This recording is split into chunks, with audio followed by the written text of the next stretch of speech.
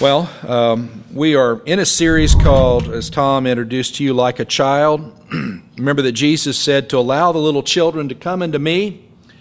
And he said, as such is the kingdom of God. And children say many of you have got little bitty kids and they're just starting, you're talking to them about God, and they're just starting to ask those questions that you wish that somebody else could answer. Don't call me up. I can't give you any real wisdom here. You're going to have to learn that yourself as to how to deal with this. But kids have some real provocative questions, and they have some real insights because they don't have all the pat answers down that we will just assume, and they'll struggle with it. And what we're looking at is that the same kind of questions that the kids have are the questions that we continue to have.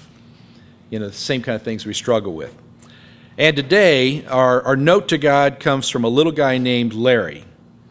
He says, "Dear God, maybe Cain and Abel would not kill each so much if they had their own rooms. It works with my brother." It's cute, isn't it? So what we all need is just another room. We need some space. And really what he's talking about, is that the story of Cain and Abel, as he probably was taught that in Sunday school class that day and went home, was trying to figure this whole thing out, how to make this better, is the problem of evil in our world. The problem of pain and suffering. And these are things, it's just so common today. Why is there evil? If God is good and God is powerful, then why not make the world a place where there's no hate, there's no evil, there's no injustice? And little kids want to know, and adults want to know too. It may not be foremost on our minds this morning, but we live in a world that God created, and what we find for many is that it's not a very happy place. Not everyone, like Larry, gets another bedroom. Most people, there are millions of children in our world that don't even have beds, as we, are here this morning, much less a second bedroom. And if we look at the news every day, what we see constantly is stuff about wars and terrorism and riots, and the national news we see, no matter which party is in office.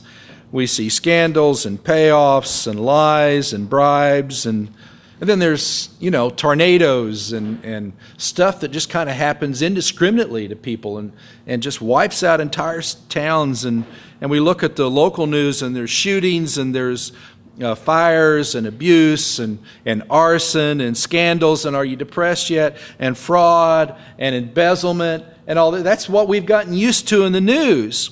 And we can't deny that there's evil in this world. Something's wrong. It shouldn't be this way. People are suffering.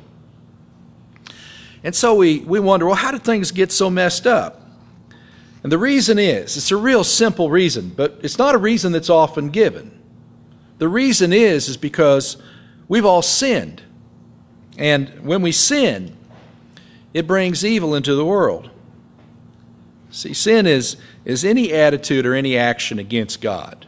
Just general category. But any action, any attitude against God. And sin started, of course, we know with that first couple, Adam and Eve, in the Garden of Eden. In fact, it said that sin came into the world because of what one man did, that is Adam, and with sin came death. That's what Paul said in Romans 5:12. And you know that story. Everybody knows that story. We remember that story about the tree and the serpent and the fruit and the temptation and the sin, and we call that the fall of humanity. And I'm not going to read that again today. We're not going to go through that story. Instead, what we're going to do is to consider the extension of that story, the extension of what happened there into the family of Adam and Eve. You see, after the first couple sinned, and their sin was trying to elevate themselves to the place of God, to take God's place, to the level of God, God kicked them out of the garden. Things had changed, and the entire world had changed, and all creation had changed, including the very nature of the man and the woman. And so now they're living outside the garden, and they have two boys. And the story of what happens to those two brothers is one of the most tragic stories ever told, really. And it also shows us the condition of the world. So here we go, Genesis 4, 1 through 15. The man Adam knew his wife Eve intimately. She became pregnant, gave birth to Cain, and said, I've given life to a man with the Lord's help. She gave birth a second time to Cain's brother Abel. Abel cared for the flocks, and Cain farmed the fertile land. Sometime later, Cain presented an offering to the Lord from the land's crops, while Abel presented his flock's oldest offspring with their fat. The Lord looked favorably on Abel and his sacrifice, but didn't look favorably on Cain and his sacrifice. Cain became very angry and looked resentful. The Lord said to Cain, Why are you angry? And why do you look so resentful? If you do the right thing, won't you be accepted? But if you don't do the right thing, sin will be waiting at the door, ready to strike. It will entice you, but you must rule over it. Cain said to his brother Abel, Let's go out to the field. When they were in the field, Cain attacked his brother Abel and killed him. The Lord said to Cain, Where's your brother Abel? Cain said, I don't know. Am I my brother's guardian? The Lord said, What did you do? The voice of your brother's blood is crying to me from the ground. You are now cursed from the ground that opened its mouth to take your brother's blood from your hand. When you farm the fertile land, it will no longer grow anything for you, and you will become a roving nomad on the earth. Cain said to the Lord, My punishment is more than I can bear. Now that you've driven me away from the fertile land and I am hidden from your presence, I'm about to become a roving nomad on the earth, and anyone who finds me will kill me. The Lord said to him, It won't happen. Anyone who kills Cain will be paid back 7 times. The Lord put a sign on Cain so that no one who found him would assault him. It's a sad story, really. Brother kills a brother over God. It's still happening. One is dead, the other one is banished. And Adam and Eve, they really can't blame anyone else but themselves because it's their sin, you said, that changed the world. Do you know what it's like to see your child imitate your own sinful behavior? If you haven't had that experience yet, you will.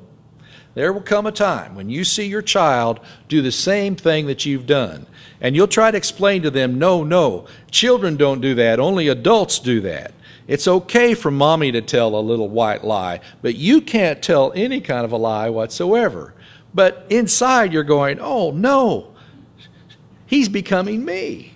What are we going to do? We need to get somebody to straighten this boy out. One of the most sickening feelings you can have. But our sin infects them. We call it generational sin, where the sins of the father and the mother are passed on from generation to generation. And this evil in our world is caused by sin, by its nature. That is, we are born selfish. We are born rebellious. And it's also environmental. We learn how to hate from others, from parents and others. But now let me add in here as well that the opposite is also true. You can break generational sin, and you can teach children how to behave after the Lord. And you can undo what you've done there with God's help. So let's not dwell just on the negative. But sin is a universal problem. Paul says all have sinned and fallen short of the glory of God. Romans 3:23. We know those scriptures. No one's perfect. No one's pure. I don't measure up to God's standards. I don't measure up to my own standards, right? Don't you disappoint yourself some days? I disappoint myself.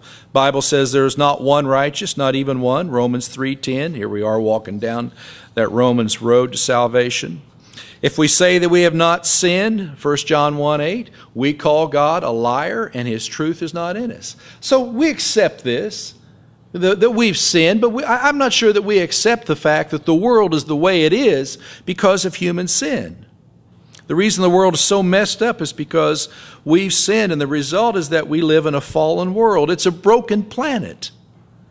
Everything has been injured and damaged and spoiled and corrupted in some way. And God created the world perfect, the apple of His eye, a paradise. And people just don't understand this, and they ask all the time, why is this happening? Why did this happen? And when they ask that, they just don't understand that the world, or maybe they don't remember, that the world is fallen. We live in a fallen, broken planet, and this is not heaven. Now, I want to give us 5 dimensions or results of this reality. Sin affects 5 areas: natural implications, physical implications, emotional implications, relational implications, and spiritual implications. First one, natural disasters. Nature doesn't always act in a rational, predictable way, does it? Sometimes it seems just very vicious and at the same time, indiscriminate. It often acts in an irrational way.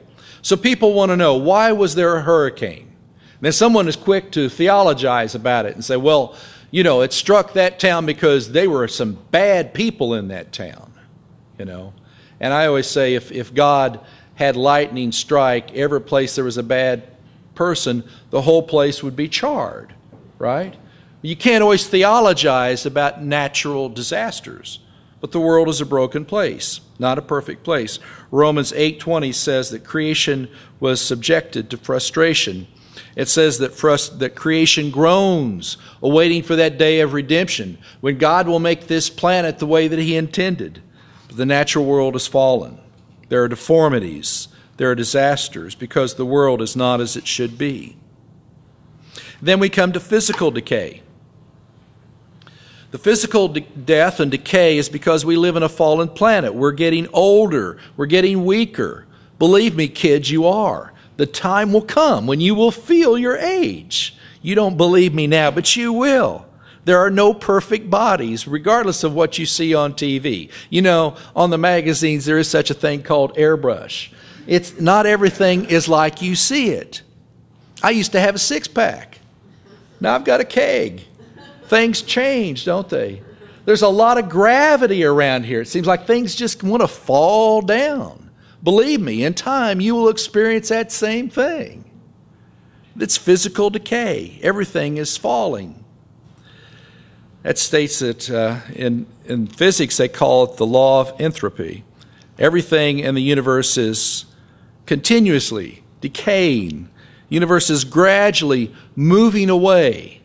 Okay? Totally contradicts what evolution says. Evolution says that everything is getting better every year, that the universe is fixing itself and coming together into perfection. And yet what they find now is that they know that the universe is scattering, is going out, it's decaying, it's dispersing. And we also have death. The Bible says that everyone dies because we all are related to Adam. That means that since we are humans and we are fallen, we will all die. Adam and Eve were forced out of the garden, remember, because if they stayed in the garden, they would have been allowed in their fallen state to eat of that tree that would give them eternal life. That would be too much of a punishment, to be able to have to live in a fallen state for eternity. So God ran them out of the garden. God wanted them to be perfect, but since sin had ruined it, He did not want them to be bound in a fallen body forever. God is saying that the day is coming when He will make a new heaven and a new earth. He says there will be no more death. The old, He says, will pass away. But we are not at that day. The third thing is emotional stress. We have emotional stress because of sin. We get stressed, we have anxiety because we live in a world filled with sin. Now, you know that most things don't live up to their hype. When have you bought anything that lived up to the advertising? We're become immune to this. We see something and it's advertised as the biggest and the best and you can't live without it. We know it's not. But when is anything going to live up to its hype? Most things are overrelated. Historian Daniel Borston suggests that Americans suffer from an all too extravagant expectations, is what he says in his book called The Image. This is what he says. He says, we expect anything and everything. We expect the contradictory and the impossible. We expect compact cars which are spacious, luxurious cars which are economical. We expect to be rich and charitable, powerful and merciful, active and reflective, kind and competitive.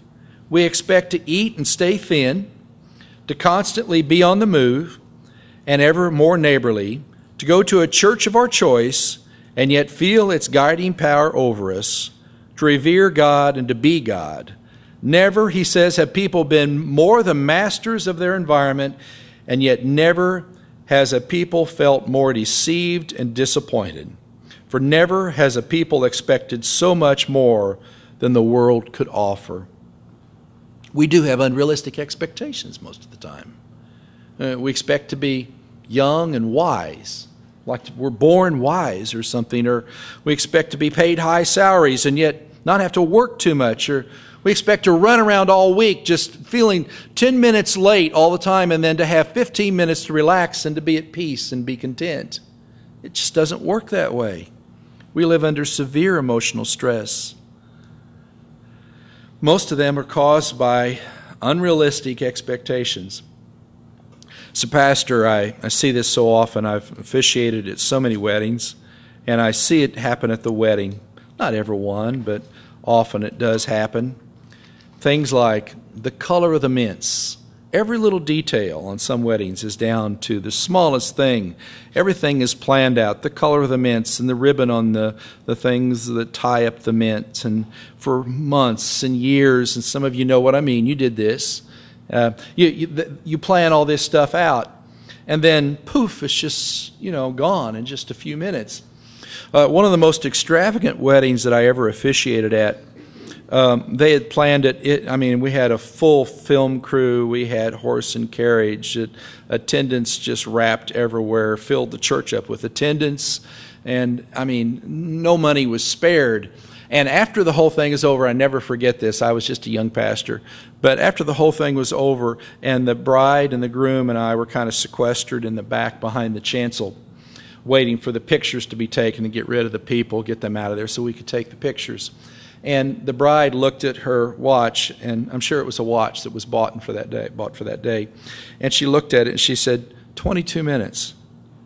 I did all that for 22 minutes. I thought, wow. I felt kind of sorry for her at that time, but her expectations were so huge, so unrealistic, and here she had, probably since she was a little girl, planned everything out. And it came down to 22 minutes, and she was disappointed. Things never happen the way that we plan them to happen because we're living in a world that's affected by sin. Disappointment and stress are part of the result. And then there's relational distance and discord. You notice that when Adam and Eve, back in that original story, when Adam and Eve sinned, it wasn't just that it separated them from God, but it separated them from each other. But immediately, Adam blames God and the woman. He said, that woman that you gave me the fruit. Okay, so Lord, it's really you gave me and the woman. It's not me, Now, guys, that was the last time a guy ever blamed anybody else or passed the buck around. I know, but we come by it naturally. But marriage problems all come down to, and relationship problems all come down to one word: sin. That's behind it all. You can analyze all you want. You can go to communication courses and counseling, and all that stuff's great, but it will not fix the problem of the human sin. We either grow up or we grow apart. Those are the options. Either we learn how to be, learn not to be selfish and demand our way, or we grow apart. People say, "Oh, we're incompatible." Well, that's just another way of saying I'm mature and I want my way. She won't give me my way. He won't give me my way. If you want your way, you're going to have conflicts. Adam and Eve had real intimacy in the beginning. They were innocent. It says that they were naked. And little kids snicker at this.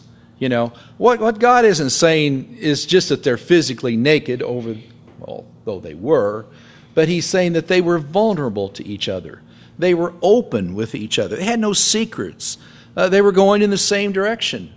They had no baggage, no bad history, no sin. They had no code words to use to make the other one mad. You know what I mean? They were naked before each other, vulnerable, unashamed. But once that they sin, then they try to cover that nakedness. Remember, and they go out, and it says that suddenly they felt shame at their nakedness, so they strung fig leaves together to cover themselves. And they were not suddenly modest. They began hiding from each other because of sin. Humans, we do this so well. We don't want anyone to know who we really are. We long for intimacy, and we search for someone to love me, to take me as I am, but we won't show them who we really are. That's part of the game, is to hide that stuff. We cover it up. We don't let them in. And why? Well, because of shame, because of guilt. So here's a question. Only question I think I give on this message today. What's your fig leaf? We might stop and think about that for a while. Some of us cover up with anger. Some people get too close and we get mad. It scares them and they run away. Others of us go and hide. We say, I need some alone time. Some of us just are too busy to ever talk to anybody. If someone gets close to us, I just got too much stuff to do. I'm sorry, I can't sit down today and talk. Some of us hide in silence. Just simply will not tell anyone what's going on. And sin is what is behind that. God warned Cain, sin is waiting at the door to strike. What a neat phrase. Sin is waiting. Do the right thing, he says. God tells Cain. God says, do the right thing, and yet we know that that's not an easy commandment because we live in a world where doing the wrong thing has become normalized. This is what our world is like. Now, the last one is spiritual darkness. Spiritual darkness is a result of sin in the world as well. Sin leaves a hole in us. St. Augustine said, Lord, thou hast made us for thyself, and our hearts are restless until they rest in thee. We were made by God, for God, and until we make that connection, we're going to be looking and running and always discontent. And sin leaves that hole in us until God drives out the darkness left by sin, the Holy Spirit, by the Holy Spirit. We are blind. 1 Corinthians 2:14 says, but people who are unspiritual don't accept the things from God's Spirit. They are foolishness to them and can't be understood because they can only be comprehended in a spiritual way. Now, if you've been born again by the Spirit of God, you know that what he's talking about. Suddenly just things come to light. When I was born again, I thought someone had changed the Bible. I said, what new translation is this? Because these things are life to me. And when I was a little child, they were just stories. And now all of a sudden, they're written to me. But when the Holy Spirit is in you, he gives you those eyes. Suddenly begin to understand his word. You get spiritual eyes. The darkness in this world is so pervasive that our minds are darkened and we do not understand the things of God until the new creation comes and the darkness is overcome with light. Well, you're going, Don, you're not very encouraging today. You really weren't that funny today. I know. Maybe I should have had a few more jokes in there. There's no great philosophical dilemma about this. There's nothing really to decide. The reason that the world stinks is because there's sin in the world, and we've each got a part in that. We can't blame anybody else. But listen, there's some good news in the midst of Larry's brother getting his new bedroom. Jeremiah the prophet. I want to throw this in here. Here's a word that we sing this a lot, but I don't know if I've ever used this before. It's from a book you probably can't even find in the Bible, Lamentations. It's by Jeremiah, is the author, and Jeremiah the prophet wrote these words, and you'll recognize the hymn as we go through this. He says, the memory of my suffering and homelessness is bitterness and poison. In other words, the world has stunk. It's been painful for me. He says, I can't help but remember and am depressed. I call all this to mind, therefore I will wait. Certainly the faithful love of the Lord hasn't ended. Certainly God's compassion isn't through. They are renewed every morning. Great is your faithfulness. Boy, that'd make a good hymn, wouldn't it? Great is your faithfulness, O God, new every morning. Then verse 24, he says, I think the Lord is my portion, therefore I'll wait for him. And I put on the slide here the way the Message interprets that is the Message says in the last phrase, Lord, you are all I need. Lord, you are all I need. You're my portion. You're all I need. Now that, friends, is the antidote to the sin that's in this world, is that God is all that we need. We often run with a lot of other antidotes to the problem of the way that I'm feeling or my suffering, but all the circumstances that come at us. But when we trust in God, that God is all I need, I can depend upon you, as the prophet says, then we've come to a place where the world's circumstances are below us, not above us. God is in control of this world. When we wrestle with the evil of the world, with injustice that falls on so many, we remember that God is in control and that the story is not over. Don't forget that today, friends. That the story is not over. We're just in the midst of the story. We hope we're close to the end of the story. But the story is still here. God is at work, using even the evil and the injustice to bring us to Him. Most of us have had that experience where it was our sin that drove us back to God. It was the injustice perhaps that was done against us by someone else that made us yearn for God again and turn us around. God is at work, even using the evil and the injustice to bring about a new day. So when you think about the evil and the injustice of the pain that so many endure, remember that God is not done. Why does He wait? Why not now? Why not now be the day when He makes a new heaven and a new earth? Why not now be the day when we are fully cleansed of all sin and sanctified and made holy in Him? Why not today? Well, because God is waiting. 2 Peter 3:9. So glad that God put this in the Bible. It says, the Lord isn't slow to keep His promise, as some think of slowness, but He is patient toward you, not wanting anyone to perish, but all to change their hearts and lives. That change your hearts and lives in the NIV and King James and other translation is just simply the word repent. We know what that means. God is not slow. He's just waiting. He wants more. God is waiting for people to wake up. God is waiting for me and you to turn to Him. Perhaps God is waiting for the people in our nation to turn to Him and the world to turn to Him. America is getting behind when it comes to righteousness. Other nations in Africa and China and many of the third world nations are far ahead of us in kingdom work. And we languish with what we have so much of, the world. And He says, wake up. We cry for justice and we cry for an end to war, and God says, wake up, return to me. You know, we must respond. I think the biggest mistake that we can make is to blame God for what God did not do. We've seen so much suffering, and when God sees suffering, God cries. We think that it makes us upset. We see something happen to a parent with a child, or someone that loses someone prematurely, and we cry about that. And we go, why? Well, God is crying too. We cry, we grieve because we have God's emotions. God grieves over the sin in this world too.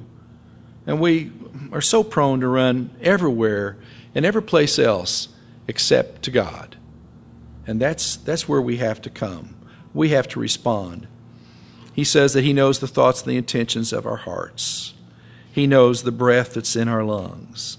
There's nothing hidden from His heart. He knows who we are. He knows what it is that's put us in this place. And He waits for us to come to the place where we say, God, you are all that I need. I wonder if we could do something I hadn't planned here. Jeremy, could you go to the end of the last slide on that song, Like a Child?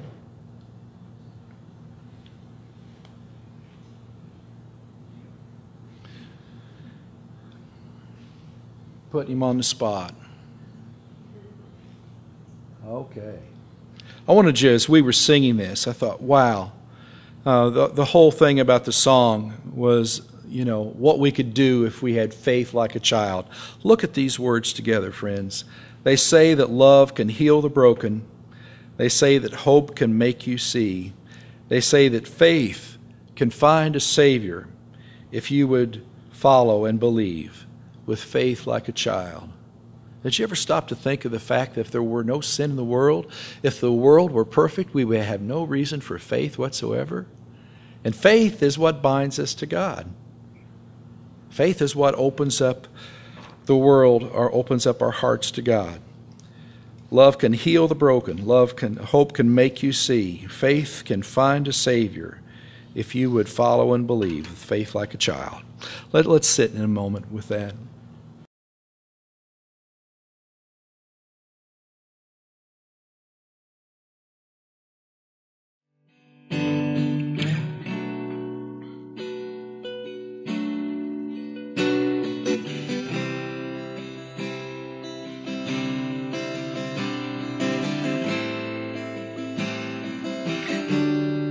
And all who are thirsty,